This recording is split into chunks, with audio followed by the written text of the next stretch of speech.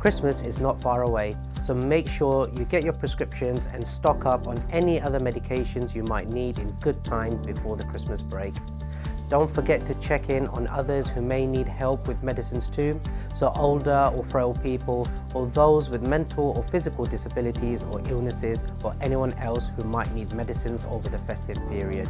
A few pharmacies will be open over Christmas and New Year, so don't panic if you get caught short. To find out when your local pharmacy is open this Christmas and New Year, go to the link in the video description.